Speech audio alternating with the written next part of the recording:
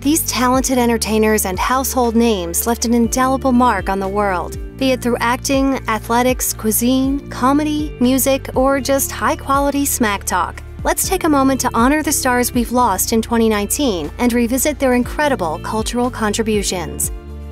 Luke Perry passed away on March 4, 2019.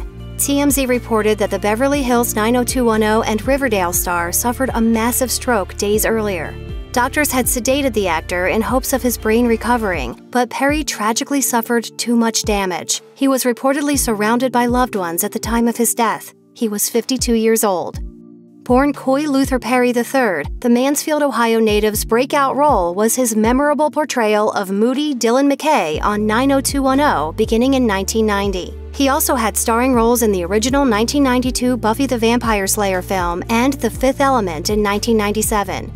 After his 90210 heyday, Perry worked steadily in Hollywood, most recently as Archie Andrews' father, Fred, in Riverdale. He also reportedly filmed scenes for Quentin Tarantino's 2019 film Once Upon a Time in Hollywood. Perry's stroke wasn't the only health issue he'd suffered over the years. In 2017, he revealed to Fox News that he'd had precancerous growths removed following a colonoscopy. After his experience, he became an advocate for colorectal cancer awareness. Perry wasn't always eager to discuss his iconic role as brooding rich kid Dylan McKay on 90210. According to The Hollywood Reporter, he once admitted, "I'm going to be linked with him until I die, but that's actually just fine. I created Dylan McKay. He's mine." According to the New York Times, Katherine Helmond died at 89 on February 23, 2019, from Alzheimer's complications. The Texas native began working in the New York theater scene in 1955, eventually landing roles on Broadway and nabbing a Tony nomination for her performance in The Great God Brown in 1973. She moved to Los Angeles and scored television work on programs like The Bob Newhart Show before landing her breakout role as Jessica Tate on Soap in 1977, for which she won a Golden Globe and was nominated for 4 Emmys. After Soap, Helmond starred as the sassy Mona on Who's the Boss from 1984 to 1992, followed by a recurring role on Coach from 1995 through 1997, then an Emmy-nominated turn as Lois Whelan on Everybody Loves Raymond from 1996 to 2004. She was also a regular collaborator with director Terry Gilliam, appearing in 3 films by the Monty Python legend. She played a certain Mrs. Ogre in cult classic Time Bandits. She stole the show as the overbearing mother in Brazil, and she appeared in a brief but highly memorable role in the druggy Fear and Loathing in Las Vegas, playing the hotel clerk to brilliant effect. Some of Helmond's most recent work included a role on True Blood in 2011 and voicing Lizzie in Disney's Cars franchise. Helmond is survived by her husband, David Christian, who told The Hollywood Reporter, "I've been with Katherine since I was 19 years old.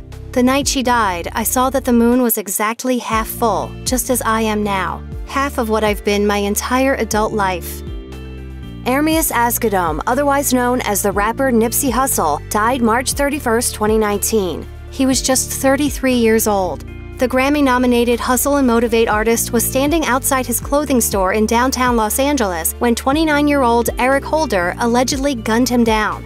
According to the Los Angeles Times, law enforcement claimed Holder had a personal vendetta with Hussle for some time. The men reportedly had an argument a few hours before the shooting. A memorial was held for the rapper at the Staples Center in Los Angeles, with celebrities such as Beyoncé and Jay-Z in attendance.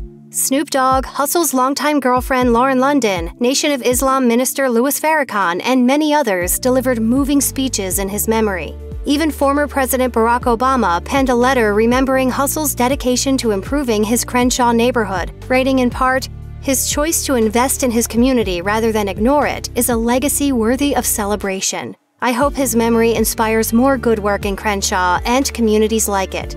Legendary entertainer Stevie Wonder performed at the memorial, at one point telling the crowd, "It is a heartbreak to again lose a member of our family." In her deeply touching eulogy, London said, "His soul was majestic. He was the strongest man that I ever knew." Broadway legend Carol Channing died on January 15, 2019, just shy of her 98th birthday. Channing was best known for her Broadway portrayal of Dolly Gallagher Levi in Hello, Dolly. According to Playbill, she played that role 3 separate times within 30 years and won a Tony for the part in 1964. Channing became a stage star with her Tony-winning role of Lorelei Lee in Gentlemen Prefer Blondes in 1949, but she was replaced with Marilyn Monroe for the 1953 film adaptation. She made her mark on the silver screen playing nightclub singer Muzzy Van Hossmeer in 1967's Thoroughly Modern Millie. Raspberries!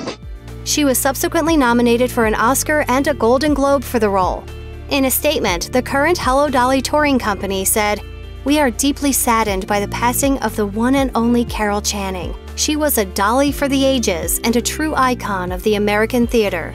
Later in her career, Channing became a television staple, appearing in everything from game shows to Touched by an Angel to Family Guy. There was also her memorable turn in the CBS television adaptation of Alice in Wonderland in 1985. Channing was inducted into the American Theater Hall of Fame and received Lifetime Achievement Awards from the Tonys and the Drama Critics Circle. Keith Flint, frontman of the electronic band The Prodigy, was found dead at age 49 on March 4, 2019. The Guardian reported that police were conducting a welfare check on the singer when they found his body. The Prodigy co-founder Liam Howlett stated on the band's Instagram that Flint had taken his own life. Flint was always very candid about his battle with addiction and how a falling out with the band helped him clean up his act ahead of their 2009 reunion. Of that dark period in his life, Flint told The Times, "I got bang into coke, weed, drinking a lot. This made me reclusive, boring, and shallow. I'd line up rows of pills and just take them and take them." Flint said in the same interview that he'd felt suicidal in the past. In the years prior to his death, Flint slowed down on his hard-partying ways. After marrying his wife, Japanese DJ Mayumi Kai, he reportedly retreated to the country where he operated a pub and spent much of his free time exercising. According to The Mirror, Flint said of his change of pace, "It's very boring and very un-rock and roll to talk about it."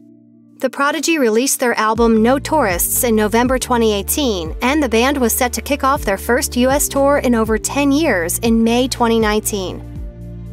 According to Fox News, Curb Your Enthusiasm actor Bob Einstein died on January 2, 2019 after a battle with cancer. He was 76 years old. Einstein initially planned on pursuing advertising as a career, but he was discovered by actor and comedian Tom Smothers while performing in a public access show as a favor to a friend. It led to a lucrative comedy writing and acting career, and Einstein won his first Emmy in 1969 for the Smothers Brothers Comedy Hour. Playing without a license, huh? All right, get out. I really didn't think I was playing that fast. What year is this? This is 63. In 1979, Einstein created the goofy character Super Dave Osborne, who appeared in various shorts and series for 3 decades. I'm not a terribly gifted person, so I feel the money I make risking my life is far more than I could make doing anything else. The New York Times described Osborne as something of a cartoon character, a witless, deadpan parody of bravado-fueled stuntmen like Evel Knievel. In 2004, Einstein debuted on Curb Your Enthusiasm as Marty Funkhauser, the perpetually hot-headed friend of Larry David, who the New York Times quoted as saying, "Never have I seen an actor enjoy a role the way Bob did playing Marty Funkhauser on Curb. There was no one like him," as he told us again and again. The Voice singer Janice Freeman died on March 2, 2019. She was just 33 years old. You are just everything that I could have ever imagined having on my team. I just love you so much. Freeman's family said in a statement that she suffered from a blood clot that traveled to her heart, as well as from pneumonia at the time of her passing. She reportedly was at home in West Covina, California, when she said she couldn't breathe. Her husband performed CPR on her until paramedics arrived. She was pronounced dead at a local hospital. Freeman suffered several other major medical issues throughout her life, including the autoimmune disease lupus and cervical cancer. Freeman was on Team Miley during her time on The Voice in 2017 and remained in contact with Miley Cyrus after being eliminated from the top 11. They were so close that Freeman revealed Cyrus happily paid her rent for 6 months while actively helping her find a place to live. Cyrus was absolutely devastated by the news of Freeman's death and even spoke at her memorial, as Entertainment Tonight Canada reported. I learned more from her than anyone that I've ever gotten the honor to be in the room with. While on The Voice, the show focused quite a bit on Freeman's desire to build stability for her family, as well as the fact that she triumphantly overcame cervical cancer in 2012. Cyrus also honored Freeman on Instagram, writing, "I am no longer your coach. I never was. You constantly taught me. You've been my coach on how to love, on how to persevere, on how to fight." Airwolf star Jan Michael Vincent died February 10, 2019 at 73 years old. Oddly, his passing wasn't reported until nearly a month later, according to TMZ. He was reportedly hospitalized in North Carolina, where he died of cardiac arrest. Vincent was once the highest-paid actor on TV, banking $200,000 per episode as a helicopter pilot on the CBS hit Airwolf in the 1980s. Unfortunately, his star burned out rapidly due to his alleged substance abuse. According to the New York Times, he was known to abuse alcohol and cocaine and was accused of getting into bar fights. He narrowly avoided jail in 1986 by entering a month-long drug rehabilitation program. In 1996, he reportedly broke his neck and damaged his vocal cords after rear-ending his girlfriend's car, and in 2012, he had to have part of his leg amputated due to an infection. According to the New York Times, in 2000, he told 2020, "I was hanging on by white knuckles to sobriety." Despite his struggles, Vincent worked fairly steadily for nearly 30 years, with roles in several iconic television shows like Dragnet and Bonanza, and movies such as 1978's Hooper and 1981's Hard Country. His most recent role was in 2002's White Boy. Actress Lisa Sheridan died on February 25, 2019, at her home in New Orleans, Louisiana. She was only 44 years old. In her breakout role, she played Vivian Winters in Legacy in 1998. She also portrayed Chloe Tanner in Freaky Links in 2000.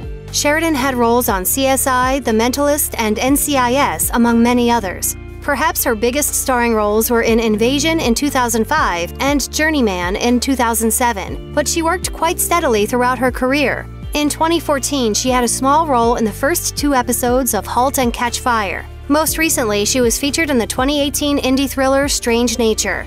According to People, she was previously engaged to actor Ron Livingston, but they never married. Sheridan's manager told Fox News that her cause of death was unknown, but said her family vehemently denied any possibility of a suicide. Rumors that the star may have taken her own life possibly started with an Instagram tribute from her friend, the director Michael Dunaway, who wrote in part, "I'm trying to take comfort in knowing your struggles and pain and grief are at last and last behind you."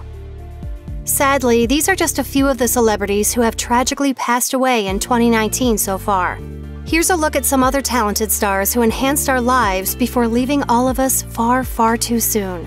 Julie Adams, Fatima Ali, Jed Allen, Bibi Anderson, Carmen Argenziano, Kay Ballard, Seymour Cassell, Daryl Dragon, Georgia Engel, Richard Erdman, Albert Finney, Frida Foreman, Yoji Harada, Denise DuBarry-Hay, Mitzi Hogue, Paul Koslow, Stephen Levy, aka Steve Bean, Christophe St. John, Dick Miller, Louisa Moritz, Mean Gene Okerlund, Joseph Pilato, Nadja Regin, Luti van der Zee.